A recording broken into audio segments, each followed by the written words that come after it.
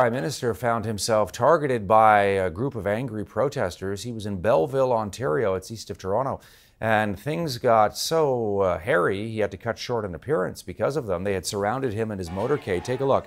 So some of them were waving Trump flags, others with signs that called Trudeau a traitor to Canada. He was outside of City Hall in Belleville. He's supposed to meet with the mayor and some local market vendors. But as he was taking these selfies, some of the people in the background there were swarming him, holding up those flags. And yes, they shouted many, many obscenities at Justin Trudeau.